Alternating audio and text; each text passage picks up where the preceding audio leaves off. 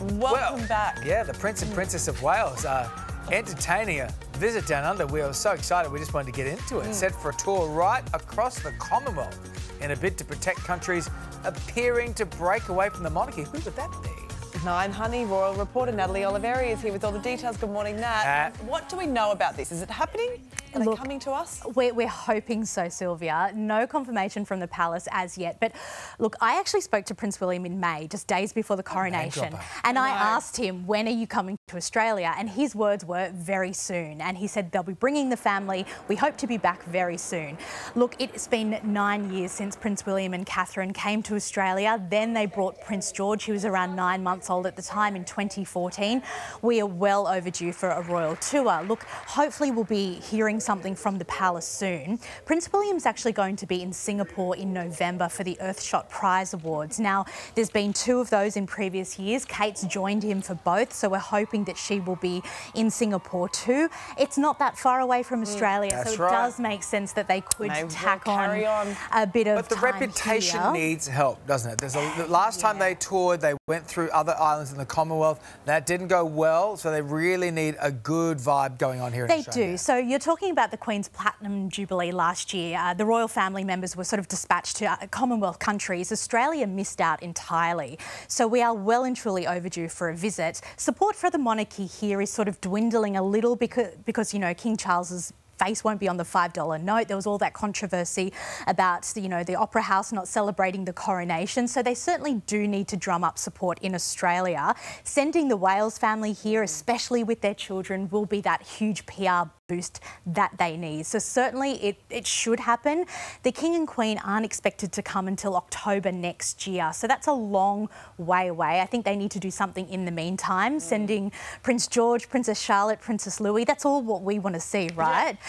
Well, we saw one new photo of Prince George over the weekend and everyone went nuts for it. So absolutely. That's all it takes. He's 15 years old now. Yeah, look at him. He looks very old, 10 years old, July 22. That was his 10th birthday. And look, that photo was taken by Millie Pilkington. She took a photo of Prince Louis for his birthday back in April. She also took the Father's Day portrait. But it's been a busy time for George. He was at Wimbledon recently. He was at the Ashes. He was at an air show. He's growing up a lot. And it's really nice to see him sort of growing up. The little differences to his childhood compared to Prince William's and also King Charles. So it's nice to see that journey. Yeah, and speaking of Charles, he's going to continue a tradition that's been long-standing? Yes, so in the next few weeks, the King and Queen Camilla will be travelling to Scotland for their annual holiday at Balmoral Castle. Now, Balmoral has been a favourite holiday place for the royal family since the days of Queen Victoria. So King Charles will be following royal tradition. He'll be staying first at the Castle of May, which was the Queen Mother's old home. Then he'll be staying at Burke Hall.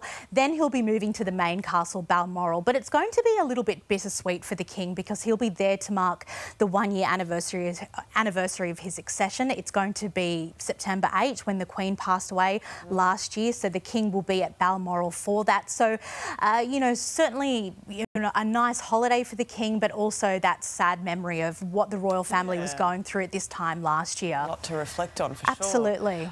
Where are Harry and Meghan? Harry and Meghan are still in the US. Look, they've certainly quietened down a lot. Oh, really quiet. They have, and I think it's been, you know, they've done a few bad steps PR-wise, so they've sort of had a little bit of a break. But there's been suggestions, will they actually be invited to Balmoral Castle for the King's summer? They've only been there once.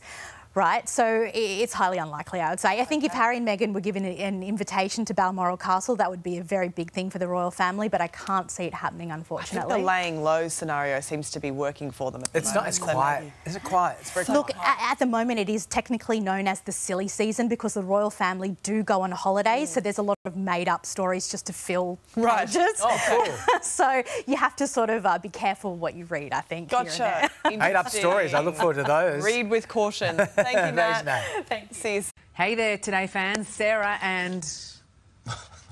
What's my name again? Oh my God. Carl. Hey, thanks for watching our YouTube channel, though. Subscribe now for more news, special reports and amazing Aussie stories. And Carl misbehaving, Whoa, of course. that never happens. Always happens. What's she talking about?